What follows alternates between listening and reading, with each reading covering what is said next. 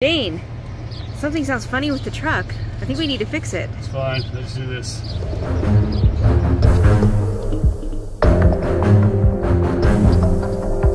We are working our way home from our vacation, huh, Everett? Yeah. And we're filling up gas right now, and so usually we wouldn't cover this in a video, but by the intro you kind of know that something's happening with the truck. So the Chevy has decided that its transmission is not gonna be functional here in a mysterious amount of time. It is grinding, it is making terrible noises, and so basically we're filling up and we're gonna hope we make it home.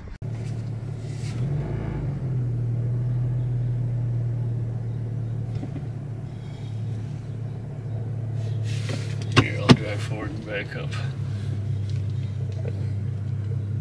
It's a very hummy hum.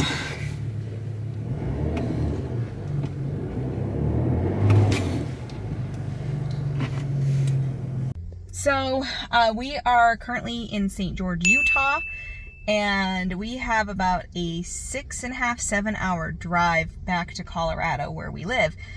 And there is a lot of up and down terrain that's in there, and we're really hoping the Chevy makes it.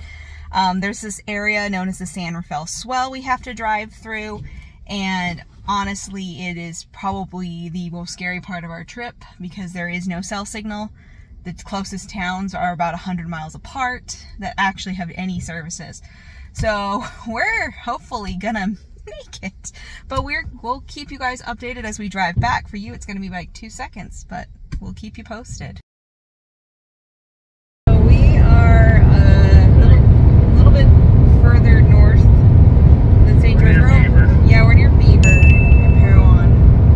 We're near Parowan. And the truck is running way warmer than it normally does. 9 degrees. It's super hot.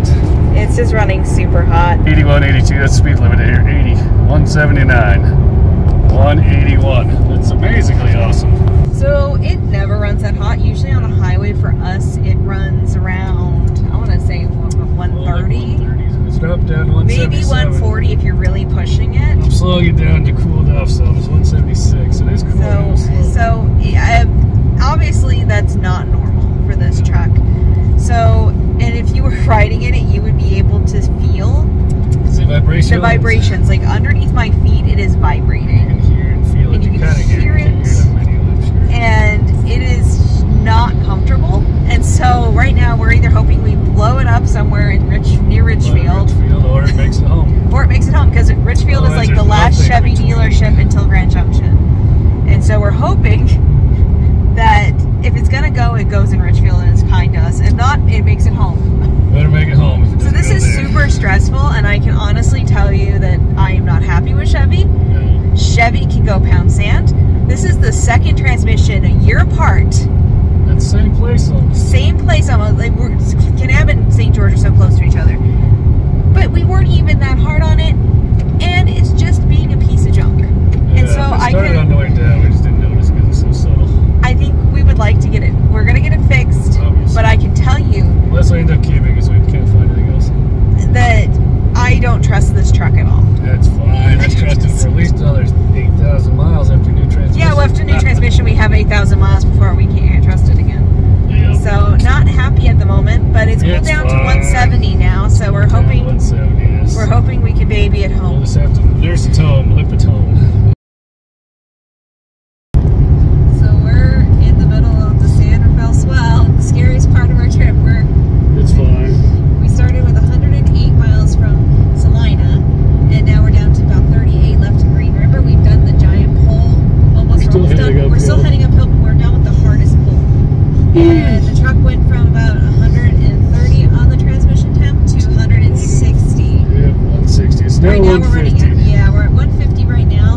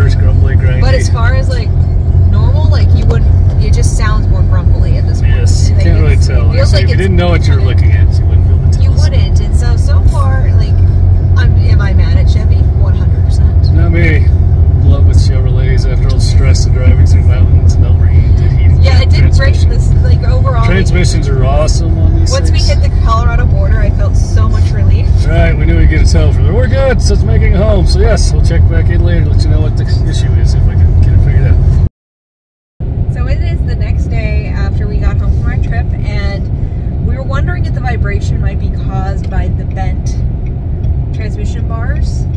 And so we removed those with much A lot of work. But so as far as we just took it on a ride around our block and down the highway for a little bit, It's not vibrating. and it's not vibrating anymore. It still feels off, Just a little bit off, not much. but until it gets worse, you know, we can't take it into the dealership to see Still runs good. to see like if anything is actually damaged inside the transmission, because otherwise we're just going to pay for a diagnostic appointment. And we told it's fine, it's within parameters. It's all fine. Actually, it's just very good. So I think we're just going to run it the way it is, and if it gets any worse, then we will take it from there and take it in and go through that whole Chevy warranty process, which we've done before. But so far, so good. It seems like definitely removing the bars fixed it. They weren't, but the thing is, the pan isn't pushed in at all. It's not dented. It's not dented at all. Light rub on that much. It's the latest little black mark from the bar rub. So apparently it was just causing lots of vibrations, I guess. I don't know. It's kind of a mystery.